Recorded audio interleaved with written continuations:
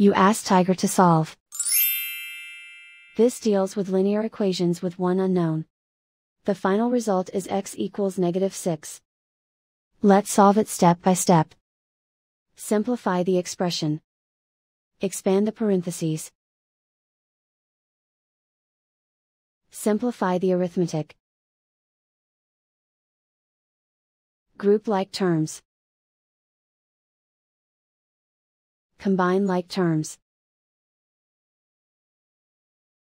Group all constants on the right side of the equation.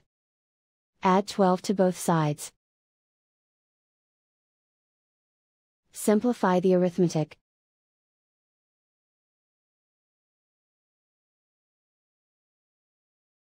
Isolate the x. Divide both sides by -2. Cancel out the negatives. Simplify the fraction. Move the negative sign from the denominator to the numerator. Find the greatest common factor of the numerator and denominator. Factor out and cancel the greatest common factor. And so the final result is x equals -6.